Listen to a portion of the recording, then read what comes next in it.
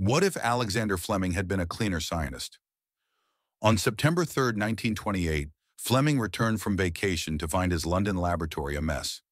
Petri dishes everywhere, some covered in strange mold.